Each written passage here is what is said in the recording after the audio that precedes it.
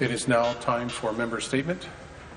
The member from Simcoe North. Thank you very much, Mr. Speaker. On behalf of the BC Caucus, I'd like to take this opportunity today to welcome basically Catholic Education Day here at Queen's Park. There's been a strong lobby today, and there's also a reception this afternoon at 5:30 down in the legislative dining room. I just wanted to read a statement, Mr. Speaker, that came in with the invitation from the Catholic education stakeholders, and it says here, Catholic schools have been part of Ontario's communities for over 170 years. They are an integral part of Ontario's public education system, helping millions of students to achieve their full spiritual, academic, physical, and emotional potential. Catholic schools respond to the aspirations and goals of approximately one-third of the Ontario electorate, and we are grateful for the publicly stated support of all three of Ontario's political parties. Mr. Speaker, I wanted to, that was signed by Thomas Cardinal Collins of the Catholic Diocese of Ontario, Kathy Burtnick of the Ontario Schools Trustees Association, and James Ryan from OECTA. And I also want to say, Mr. Speaker, at this point I had an opportunity in my riding over the last few years until his passing, working with Father Carl Matthews. He was a priest, of course, and he worked diligently in getting full funding for Catholic education back in the 80s. And you know, he became an inspiration to me and also a mentor to me on Catholic education. So I just want to say, on behalf of our caucus, welcome everyone here today. I hope they take part in the activities, and I hope people have had an opportunity to meet with their Catholic representatives, because they do provide a real great option and to education here in the province of Ontario. Thank you very much, Mr. Speaker. Thank you. Member statements. The member from Niagara Falls. Thank you, Mr. Speaker. Thank you for allowing me to speak today. I'm always happy to rise in a House and talk about Niagara. Since his election, the new regional chair, Alan Caslin, advocated for one of the biggest issues in my riding, bringing two-way daily GO train all the way to Niagara Falls. Hear, hear. I'm happy to work with all the regional councillors, those who are returning and those that are new, and to make daily GO train to Niagara a reality. I'm happy to say that the last municipal election, we once again have a united Niagara. It isn't often you can get 12 municipalities to agree on anything, but in Niagara, we've done it. I'd also like to personally thank the mayors of my riding, Lord Mayor Niagara Lake Pat Dart, Mayor Jim Diodati of Niagara Falls, and Mayor Wayne Redicop of Fort Erie for their continued support to bring GO train to Niagara. It doesn't matter what area they represent, who they represent, or what political party they side with. Everyone agrees we need Niagara GO train from Toronto to Niagara Falls. I invite everyone here and watching at home to join us this Friday, March 13th, Friday the 13th, at 11:30 in Niagara Falls to kick off a new public campaign to support bringing GO train to Niagara. The Premier said GO to Niagara was a high priority. The member from St. Catharines and caucus chair of the Liberal Party said he could see it coming in 2015. The people of Niagara want it in 2015.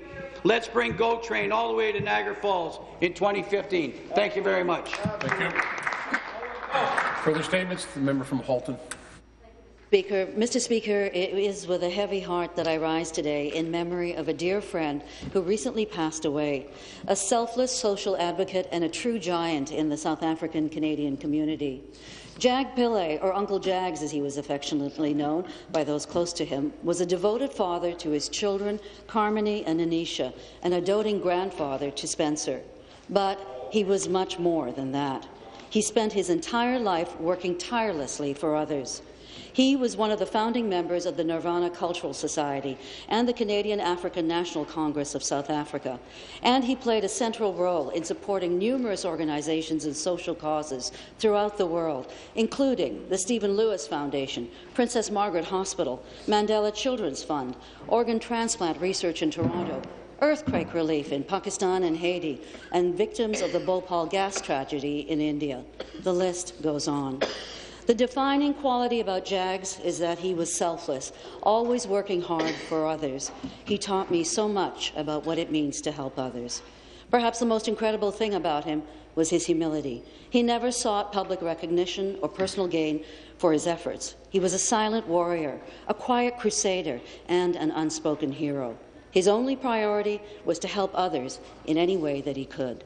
The outpouring of support for Jag at his funeral last Saturday was overwhelming, and it was truly an honour to have been asked to take part in his service. Jag Pillay made the world a better place, and he leaves behind a legacy of leadership, compassion, and kindness. Uncle Jags will be greatly missed. Thank you.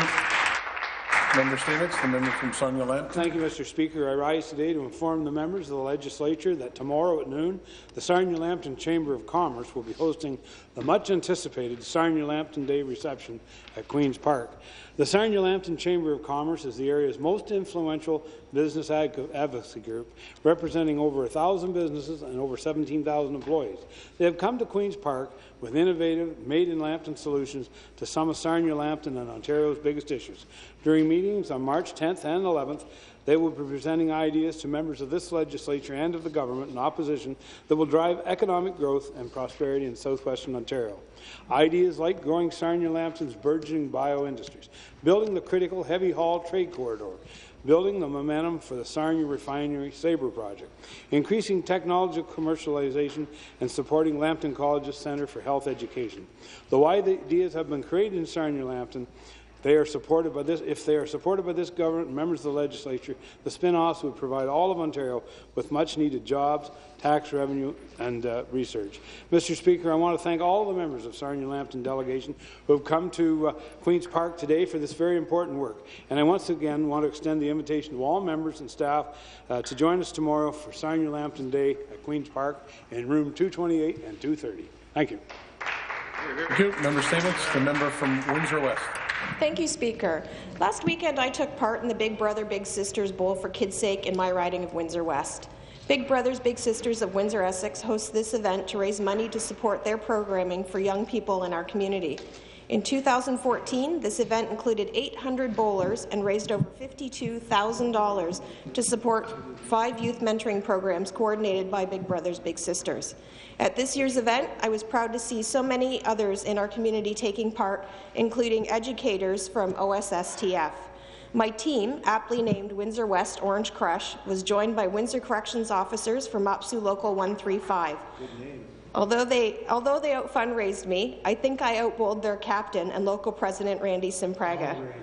I was also glad to see our local firefighters come out and show their support. I would like to add that these men and women put themselves at risk for us every day and yet still had the time to come out and support our community's youth on their night off.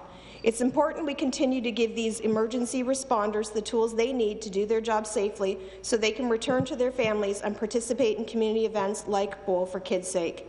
Events like Big Brother, Big Sisters of Windsor Essex Bowl for Kids' Sake are true community building partners, and I would like to thank our community leaders for their ongoing support of this and similar events. I hope everyone in this chamber will come to Windsor and bowl with me next year, but full disclosure, Mr. Speaker, I did bowl over 100.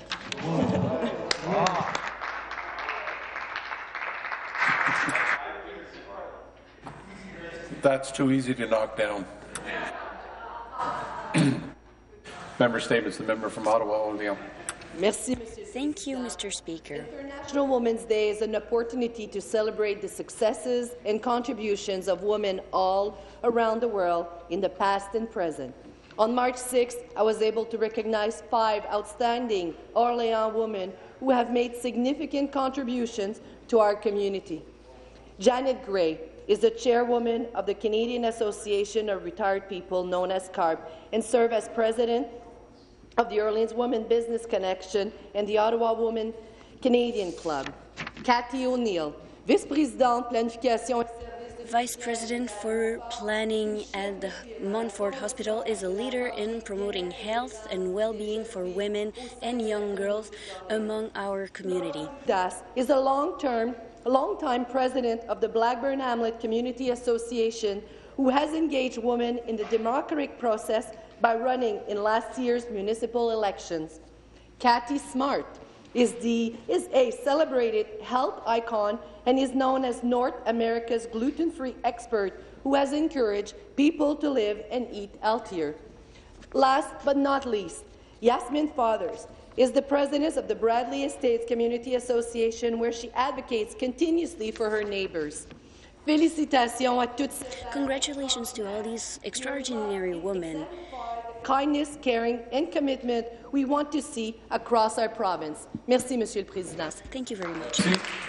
Member Statements, the member from York Simcoe. Thank you, Mr. Speaker. I would like to extend my regrets that CUPE Local 3900, representing teaching assistants, graduate assistants, and research assistants, voted against the latest offer by York University and will therefore remain on strike.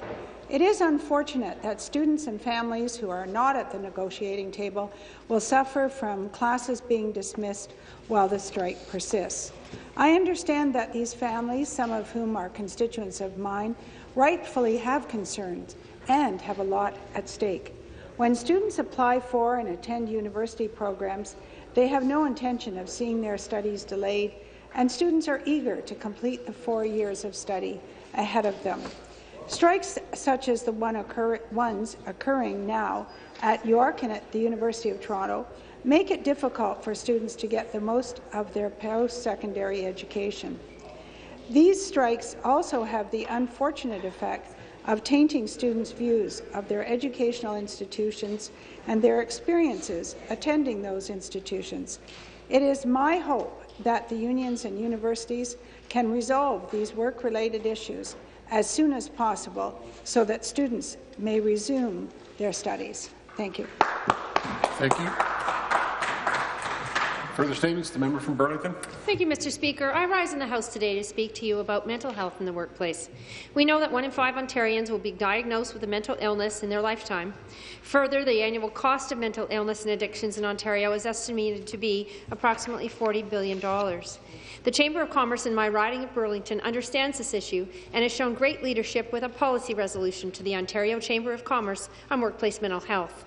Many members of the Chamber are already showing leadership in this area too, demonstrating that promotion, prevention and early interventions lead to a positive return on investment. Last Friday, March 6, together with the Minister of Labour, we hosted a roundtable on workplace mental health at the Burlington Chamber to engage with companies that have introduced strong workplace mental health programs for their employees and to draw upon their experiences. Leaders of businesses from all sizes, small consulting firms to Bell Canada, shared best practices for accommodation and prevention. Clinicians joined us too, as did our Community Foundation, which has ably highlighted this issue in its ongoing excellent work. We heard from a representative at Cogeco about the role HR is playing to support mental wellness. We heard about Bell Canada's mission to build leaders within their company who can identify the signs of distress, start a conversation with an at-risk employee, and access appropriate resources. We also heard about how the mental health dialogue is rapidly changing within the Halton Regional Police Service. The CEO of the Ontario Psychological Association, here today for a Queen's Park reception, shared with us the steps that they are taking with business leaders and frontline personnel as well.